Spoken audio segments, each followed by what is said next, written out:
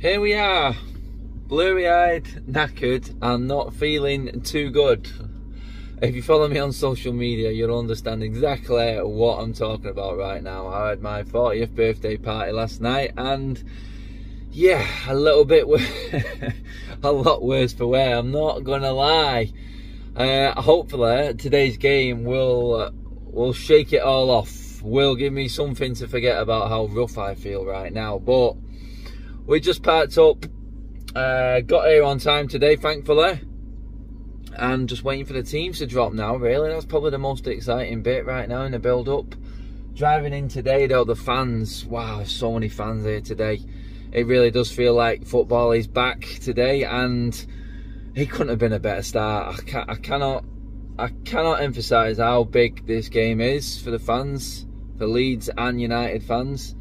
If you go back and you research the history of this football match, you couldn't have picked a better game for fans to come back to than this today. Early kickoff, I'm not surprised. There was no chance they were going to make this any late kickoff. The carnage that would commence if this was a late kickoff. You can just use your imagination. Just use your imagination. But heading into the stadium now.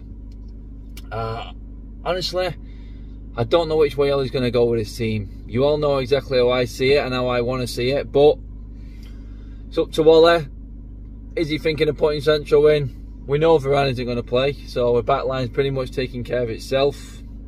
Let's see which way he goes. I need to get a drink. I need to go and hydrate. I need to get into the stadium. Guys, I'll catch you when we get sat down inside. Looking forward to this one. Right, just walking in now, the teams have dropped in. Oh dear God, Ollie. It's not like easing us in, is there? McFred comes straight back in, Dan James starts. My God, Pogba shoehorned in. I hope this goes well for him today, and I hope we just get the win, but this team cannot move forward playing like this. It cannot do.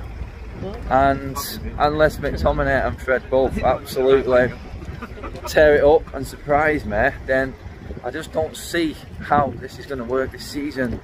He set off as he finished, and we didn't finish great. So I'm going to hold the negativity. Fred and McTominay may do it, they may have stormers, and I'm hoping they do for Ollie's sake. I really hope they do. And you know what, James, hopefully the lad plays well, but man, yeah, for the forwards we've got, we're struggling for numbers today. But Martial on the bench, he's obviously not ready still, so there's a concern straight away. Because for him, I think he needs to hit the ground running. If he doesn't at the start of the season, I don't see him getting in. So, a lot of questions to be answered today. Still looking forward to it. It's definitely giving me a bit of a jolt in terms of, well, feeling rope. It's taking my mind off feeling ill now, because I'm settling into the realisation of what the team is. So, let's see how it drops, and hopefully the boys do it for us today. Let's get in on Trafford, see what everyone else is thinking about that. Alright, inside, new seats, mate. All set for the new season. Sobered up straight away when I heard team news. I'm not gonna lie. I don't know, walking in, talking to people as well, I think everyone's of the same sort of thinking. It's like, why?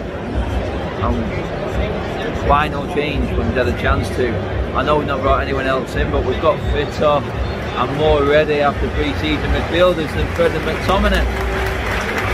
So I mean, that's everyone wants it to work, but everyone's questioning why we're going with Fred and McTominay again against Leeds. It's like we're automatically thinking about Leeds too much. I'm not thinking about our own game plan again, but we'll see. I'm happy to be proved wrong. Right now today I would just accept to win, get off the mark, not fall too far behind, too quick play, not have an Arsenal, for God's sake. So let's see if it works. I mean, forward line really has to hit it off, really has to hit it off today for this to work for me.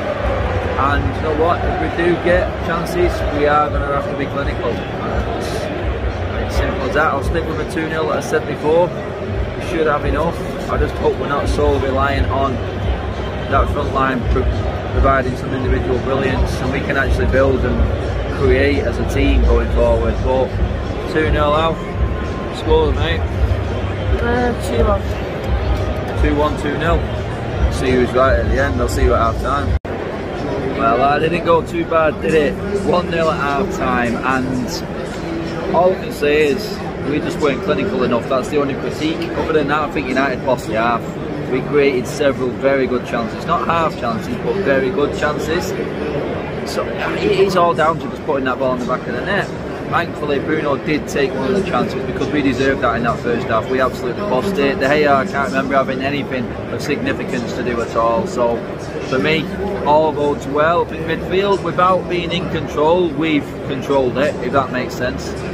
Because we've never looked like we have complete passing control of midfield, but in terms of the battle, I think we've just had a little bit more than Leeds. And Leeds, to be honest, I expected more, but then again, I'm looking at it, and I said this the other day, I said Leeds are a decent mid-table team, and that's how they played today, and they haven't really caused United much trouble.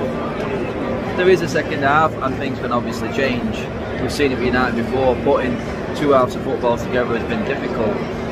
And you know what, there will be some tired legs peeping in there, so that's why it's more important, and why I brought up the critique about finishing, because if we'd have had one more, then I'd have been a lot more confident going into this second half, because we could have caught them on the break at will then in the second half. But it's 1-0, we take that. Very impressed with how we've played and what we've created going forward, and I can't really ask for much more for an opening day. It's all about just getting the win. It's helping me recover because it is a decent game. Alf, play with the half so far, mate, for you? Bruno. Bruno has been off the scale good today again, man. Absolutely superb. Touch, control, passing, weight of passing, brilliant. Defence has been good as well. Yeah, defence has been rock solid. Let's hope we get more of the same second half.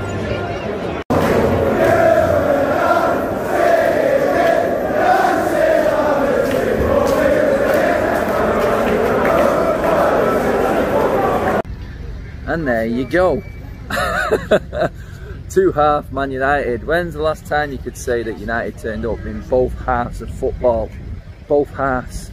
There was a moment there, wasn't there, right at the start of the second half, 5 minutes spell where we had like a brain melt, and it just looked lackadaisical. They scored at will there. I think that was the only way they were going to score today, but still that 5 minutes was a bit of a worry. But after that, I was asking for him to be clinical. Dear me, when Fred scores, you know it's on, don't you? I said it before the game. I want it to work for Ole with Fred and McTominay. That was a big decision putting them in. And everyone around us was bemoaning it. Me, it was the same. I couldn't understand it.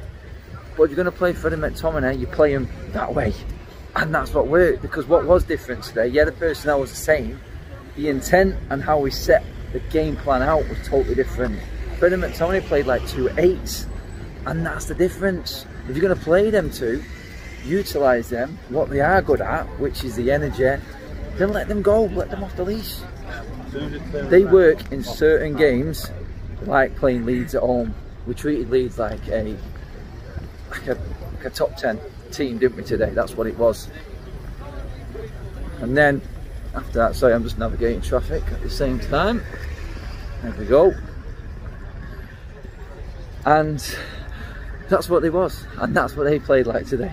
But it was down to United to beat them, and that's what we did. We took it to them, we played our game, we played the United way. I've just done my match vlog on the United stand and said exactly that, and that's what it was. At the end of the day, that's what you got to do when you come up against teams like this at Old Trafford, and they have to use that, and they have to use the squad in exactly that way, because it's not always going to be that easy. It's not always going to be that simple. Leeds, suicide there today. The way Bielsa set them out today, they were there for beating, and we beat them. Are we bothered? No. Time to move on.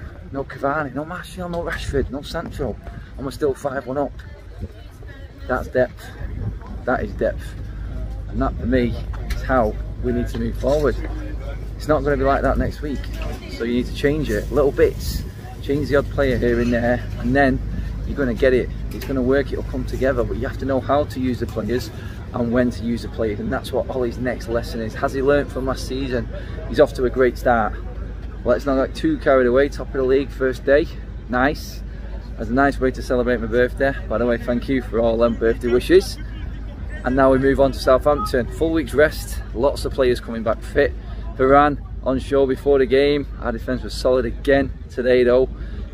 You know what, it's just nice to know that we've got options and we deserve that big victory today. There were times in the season, last season, when we had the big wins, it was like, oh, it could have still gone either way, it might not have happened.